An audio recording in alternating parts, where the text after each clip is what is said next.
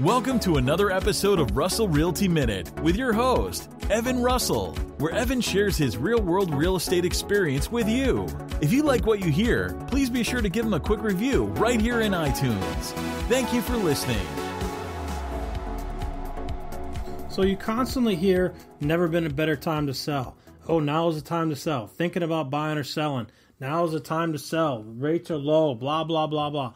Well, here's 3 quick ways that the low inventory is actually a win for the seller without the traditional canned, oh, there's never been a better time to sell, which is kind of an uneducated version of somebody's marketing. Oh, there's never been a better time to sell. Give me your listing. I want your money.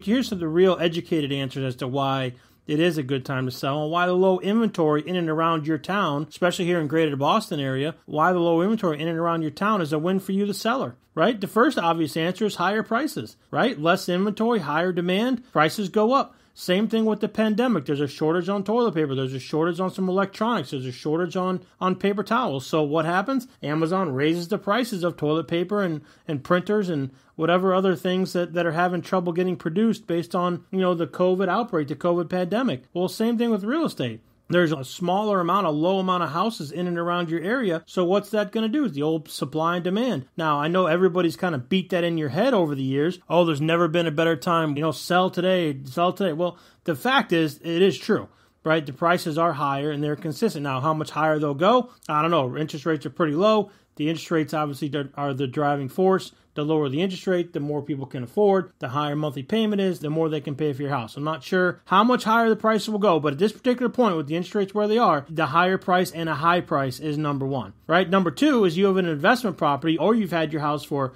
a substantial amount of time, you're going to get a greater return on your investment. The home you bought, way back when for $200 is now worth $600, $700, $800, $900 maybe. That's a gigantic return on your investment. Maybe it's time to cash out on that investment, go buy something else and put some money in your pocket. The return on your investment, the return on the sweat equity and the mortgage that you've paid over the years is what's going to help you, solidify your financial future by cashing out. It's just like a stock.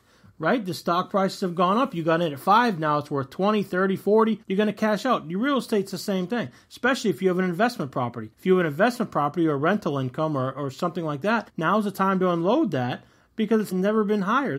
And the third reason to kind of fill in the gap of it's never been a better time to sell is you're going to get better terms with more offers, higher numbers, waived home inspection, better money down, flexible closing date. You're going to get better terms on the offer. You're going to get the highest maximum price. You're going to pay the least amount of commission. You're going to get, buyers who are willing to forget, any inspection issues. They're going to waive mortgage contingencies. They're going to buy cash. They're really going to compete to purchase your house. That's really what it's all about, right? The number one thing is to get the highest maximum value. The second thing is to get your greatest return on your investment. And the third thing is of the offers, you're going to get the best possible terms. So yes, someone may offer you max value, but if they want 9 inspections on top of it, then they're just going to turn around and beat you up on a home inspection and bring the price back down. So by getting better terms, you may get a deal that's maximum value without any inspections, which means you take the money and run.